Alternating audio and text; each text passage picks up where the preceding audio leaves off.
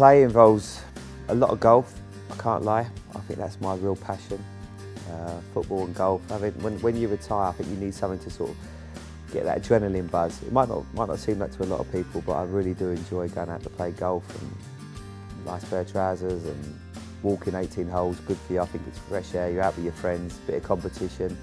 Play is also going out for dinner. I enjoy going out for meals with my wife and going to watch my little boy play football on a Sunday or a Saturday. That's what I really like doing. Quite simple things, but that's what keeps me happy.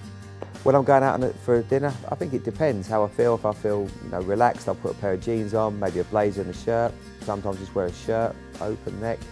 I mean, last night I went out, just put a pair of jeans and a blazer and a shirt and tie. It was quite relaxed, but also smart. I think that's the key.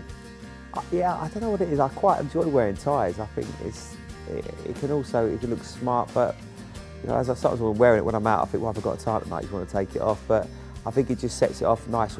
I just put like a dog tooth grey jacket on, a pair of jeans. But I think a darker jean, certainly in the evening, with an overcoat or a blazer, just looks a bit smarter. Regarding coats, I've got it's a great double-breasted Marks & Spencer's wool, really warm overcoat, double-breasted, looks really good, really quality, looks nice on, and I think you sort of accessorise it as well. Stick a scarf around it, thick scarf. I think it can set it off nicely. Pair of jeans and boots, or you could even wear it with a suit. But I think sometimes you just need to add something to it to almost cash it up at times. Listen, don't get me wrong, I've made a few crimes with fashion. I think we all haven't. Anybody that says they haven't is completely lying. I've worn some terrible gear. Shiny jackets, like the white suits we wore in the FA Cup final. They certainly weren't the best thing we've ever worn. I mean, don't get me wrong, I can't see myself wearing a pair of leather trousers in the near future.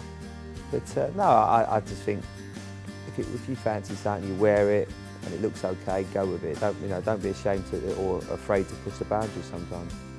3 words that describe my style for play would be casual, smart, casual.